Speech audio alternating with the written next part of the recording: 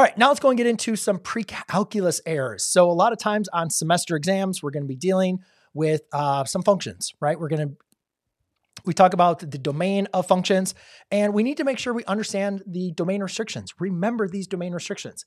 And really, there's two common ones that we like to focus on, and that is you cannot divide by 0, and you cannot take the square root of a negative number, okay? So remember those two restrictions. I'll kind of focus these.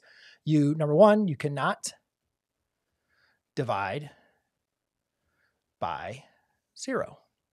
Okay, so if I had like a function like f of x is equal to 1 over x minus 2, like what is the value that makes my denominator equal to 0? It's 2, right? So my domain is all real numbers except for 2, right?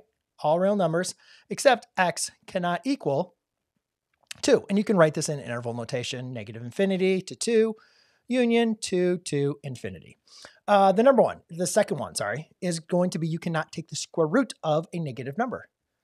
So cannot take the square root of negatives. Okay, and that actually works for any even root. But again, if I have like a different function here, let's do g of x, and let's say it's x minus 2. Okay, to simplify the domain, I say, all right, my domain needs to be x has to be greater than or equal to whatever, take whatever's under your radical, x minus 2, has to be greater than or equal to 0. You can take the square root of 0, you just cannot take the square root of a negative number. So when I add 2 to both sides, I get x has to be greater than or equal to 0. If I wanted to write that as a domain, we just say that's going to be from 0 to infinity. Now the next one is going to be composition. Okay. Now again, a lot of students understand number 1 and 2, but then once we deal with composition, things get a lot more fuzzy. Okay. So we need to make sure that when we're doing composition of functions, you take the domain, let's say domain of composition. Okay, now when you're doing this, you need to make sure you do the domain of the inner function, that's the function you're plugging into the other function, as well as the resultant function. Okay, so once you go ahead and combine them, you simplify them, make sure you find the domain of that. So you got to find the intersection of the inner domain, the function's inner domain, as well as the resultant function. The other one's also just to remember in semester 1, a lot of times we also go over, we go over inverse trigonometry as well as logarithm. So make sure you also remember that for logarithms, it's x is greater than 0, and you can only take the logarithm of numbers that are larger than 0 and not including 0. And then remember the domain restrictions for, actually, let's just kind of write these out. So I have number 4 is logs, x has to be greater than 0. And number 5 is going to be inverse trig. And then remember we have those restrictions on for cosine is going to be from 0 to pi. And then sine and tangent is going to be from negative pi halves to pi halves. Okay. All right, let's get into rational functions with asymptotes. So a lot of times we got to be able to identify the asymptotes. Sometimes that's just a blatant question. And then sometimes those questions are referring to, being able to help us graph it. So if I have a function like h of x is equal to 1 over x minus 3, remember the asymptote is going to be the value that is not a part of your domain, right? That is undefined for your domain, but that cannot be removed. So in this case, I have a vertical asymptote at x is going to equal to 3. Now, sometimes we get the big issue that we kind of come on with asymptotes is if we had something like this, x plus 2, and then now we're deleting into, let's say, x minus 3. Okay. What students will see is they say, oh, the vertical asymptote's x minus 3. No, we'll see these are separated by multiplication, guys. That actually gets divided out. So let's not call that h of x. Let's call this k of x. So at k of x, at x equals 3, which is an undefined value, we have what we call a hole. It's not a vertical asymptote. Okay.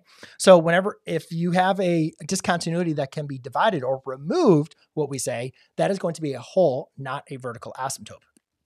The other big mistake that I see students make is if they have another function, let's say like g of x, and that gives us like a 3x divided by 3x minus 6. Okay. Now we always want to factor it, right? We want to rewrite terms as a factor. So therefore I rewrite this as a 3x divided by 3 times x minus 2. Done correctly. And then students say, oh, these divide out. So, my vertical asymptote is at x equals 3. No, ladies and gentlemen, right? These are what we call scalars. For it to be a vertical asymptote, it has to be a discontinuity. That means it has to make your denominator equal to 0. 3 does not make my denominator equal to 0. The only value that makes my denominator 0 is going to be x equals 2, and it cannot be removed, so it's not a whole. It's a vertical asymptote. All right, let's go over some trig. Now, remember, ladies and gentlemen, if I have x times x, we know that to be an x squared. Agreed? But if I have sine of x times a sine of x, we don't write this as sine of x quantity squared. What we could write it as sine of x quantity squared, or the preferred method is going to be a sine squared of x, okay? This is going to be our preferred method, but this method works perfectly fine.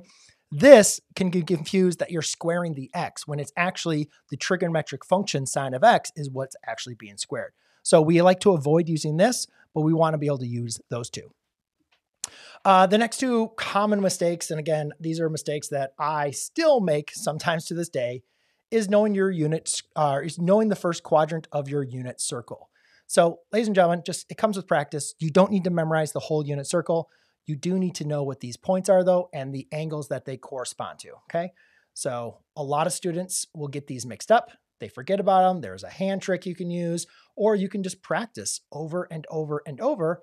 And just like you have the times tables memorized, or I hope you do, you'll get these memorized.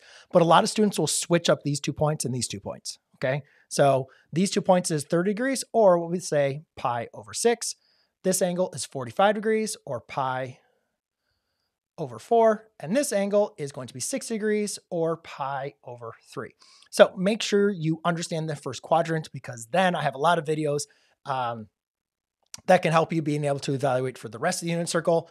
But students make mistakes either forgetting them or mixing up the points all the time. And I don't want you to get a problem wrong because you simply just forgot or made that simple mistake, right? It's a simple mistake. You understand what to do, but you get the problem wrong and you get no credit for it because you made that mistake. So don't do that, all right?